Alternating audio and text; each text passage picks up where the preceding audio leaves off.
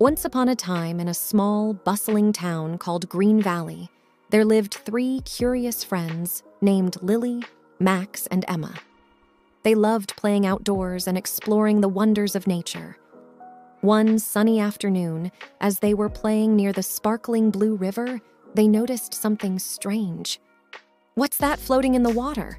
asked Lily, her brows furrowing as she pointed to a colorful array of objects bobbing on the river's surface. Max leaned closer and said, "I think those are plastic bottles and bags, but why are they in the river?" Emma, the most resourceful of the trio, had an idea. "Let's find out what's happening here," she said, determined to solve the mystery.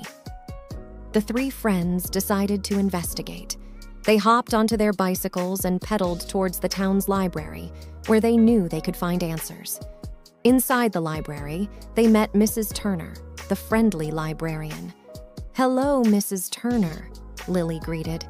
"We found some plastic in the Blue River, and we want to know more about pollution." Mrs. Turner smiled and led them to a colorful section of books. "That's wonderful, kids. Let's start by reading about pollution." The friends spent hours reading and learning about pollution. They were surprised by many facts. Tiny pollutants, big problems. They discovered that some pollutants, like microplastics, were so small they couldn't be seen with the naked eye. These tiny particles could harm animals and enter the food chain. Air pollution's impact.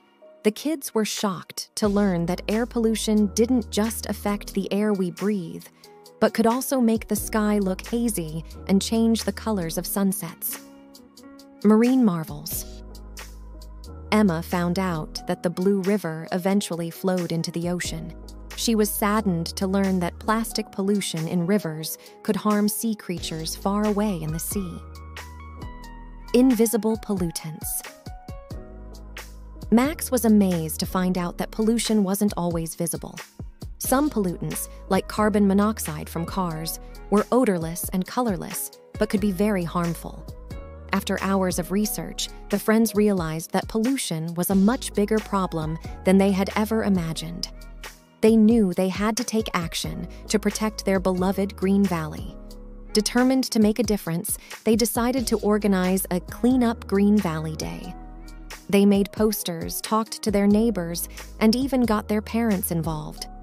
On the big day, the whole town came together to clean up the river, the parks, and the streets.